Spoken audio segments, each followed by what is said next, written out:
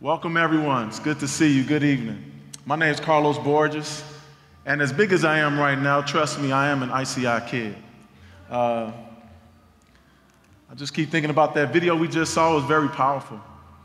The way God has used ICI to help that family. And when I was younger, I came from a family situation that was troubled, and ICI helped my family as well. Let me tell you that. As a 10-year-old, I came to ICI.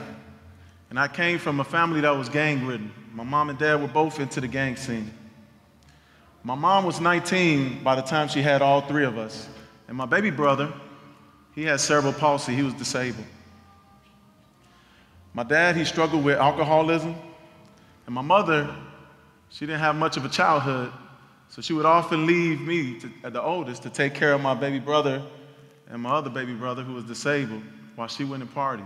And it was very scary, because he could get sick at any moment. As his condition worsened, my dad left the house. And as a kid growing up in the neighborhood I grew up in, just like a lot of the ICI kids, I saw violence, I saw drug deals, I saw destructive role models. Many of the adults in my life were consistently doing wrong, and then they were being respected for it. And I saw what many ICI kids see today, that the adults that are entrusted to guide and mold were the very ones that were leading me into a pattern of sin, leading me into spiritual blindness. Then one day, I was at school, and a kid invited me to ICI, and I went to ICI. And when I went to ICI, I saw something real different. I saw adults that were full of the love of Jesus. Oh, it was so different. I saw Jesus. Through ICI, I saw Jesus coming into my neighborhood to have a relationship with me.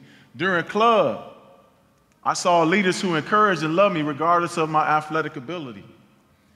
I saw Jesus speaking during Bible study as the Bible was open and explained to me at my level and at my context. When I went to camp, I saw God's creation. By the way, that was me sliding down that thing. I don't know if you all noticed that.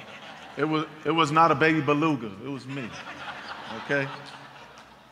I still go to camp. As ICI leaders allowed me into their home and practiced hospitality, I saw family meals and family prayer and devotions. When I went to church with my ICI leader, that became my spiritual family as well. Ultimately, God opened my eyes to see Him, and I became a believer at ICI. But you know, when you become a believer, that doesn't mean all the stuff of your family goes away. And one day I woke up, and my mom was screaming. My baby brother wasn't breathing, and he did. He passed away. I was 13. And my ICI leaders, they were there for me. My parents were distraught.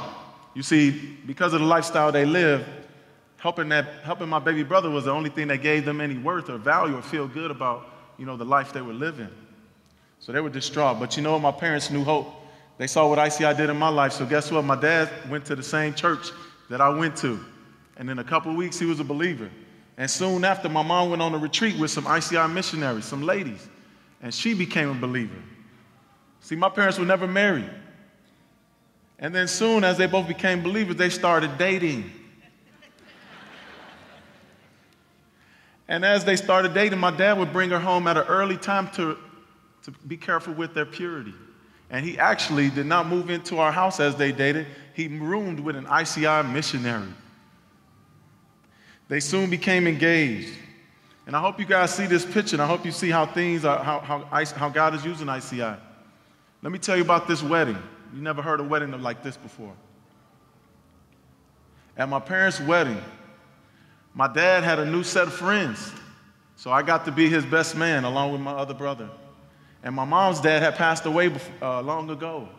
And so I was also the father of the bride. So my brother and I gave my mom to wed my dad, and then we stepped on over and we were on my dad's side. That's what God did in my family's life.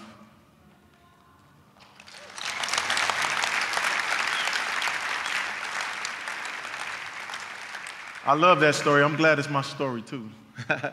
When I was 13, I taught my first Bible study. And there was this ICI missionary named David Whittier. He had this famous / infamous checkbook kind of thing that he would kind of walk around with. It was a pad. And I was teaching my first lesson, and he was just checking me on as I was teaching. But even so, I desire so much to be a teacher. As I got to see kids learn about God and kids learn and be educated, I felt a passion to become a teacher. So on the ICI scholarship, I went to Trinity International University and got my elementary education degree. Now, I had been discipled to go back into my neighborhood. And so I went back and I got married, and I live in the same neighborhood that I grew up in. And I started teaching at a public school. When I first started teaching in this public school 18 years ago, it was really bad. It was terrible. I'm not going to lie. But I'm here to say 18 years later, it received the highest ranking that CPS gives. It's a level 1+ school.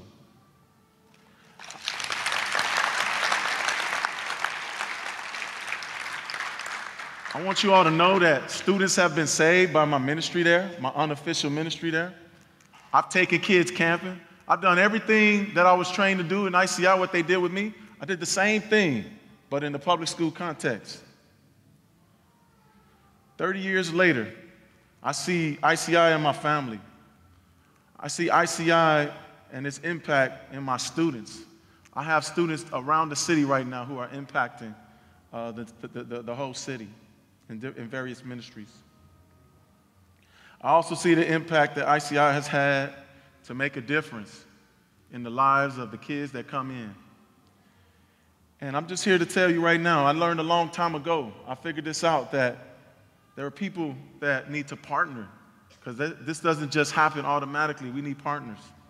And so tonight, we have a challenge that I want to lay out to you all. And I don't lay this out in a real meek manner. I really want to be bold and say, I want you to consider the way that Jesus gives. In the sense that Jesus gave, no matter what, he gave whatever it took to bring people to himself. And so I want us to give sacrificially. We have a $400,000 goal tonight. That's our challenge. And I have some good news. We have a $150,000 challenge gift to go along with that. So I'm challenging you to help us reach our goal. I'm asking you to invest in these ICI kids. Right now, if there's a large envelope in the middle of your table, if you could please have someone open it, make sure everyone gets a card. There should also be a pen. This is what the card looks like. You know, no matter what your financial situation is, every one of us in this room can do our part and make a difference. Here's how you can participate. First, you can provide a monthly gift. Secondly, you can also provide a special gift, or maybe even a gift by December 31st. Options are on the card. Now, if we're going to reach this goal, it's going to take some major gifts. I'm here knowing that there's some people that could commit up to $50,000 and other gifts. All these gifts we need. Search your heart, everyone. Let God guide you. There's some people here who are extremely blessed. You may not know the struggle, but you know deep down in your heart that God has challenged you to give to what's going on. Some of you might want to give by credit card, electronic funds, transfer, maybe a stock gift. Please turn over the card, and those options are there as well. If you'd like to support us through prayer, please complete the card and check that box. We'd like everyone to submit a card. If you'd like to stay connected to learn more so that you can spread the message of what God is doing, then please check that. When you're completed, when it's done, you can put this into the smaller envelope and then into the bigger envelope. We're going to put some music in the background, and we want you to consider how God might want you to partner with ICI. You might even want to talk to your spouse. As a former ICI kid, this ministry means so much to me. I just think about how it's been so holistic and how it's impacted my life. I want to finish with a quick story. When I had this van, and I bought one of my kids convinced me to fall into the trap, and I put 50 cents in this little machine that gives you a sticker. So I put that sticker up. It was a superhero. And then about 4 or 5 years ago, I went to an event with Bill Dillon, the founder of ICI. And I grabbed the name tag at this event, and I wrote Bill Dillon. And I walked around, and everyone laughed. It was funny. People were like, Nah, he doesn't look like a Bill, but it was funny. And I want to tell you that I stuck that name tag with Bill Dillon's name on the top of my van because in my heart he's a hero, and these ICI missionaries are heroes as well. So I want to ask you to partner. I want to challenge you to partner with them. Thank you for your support, and may God bless you.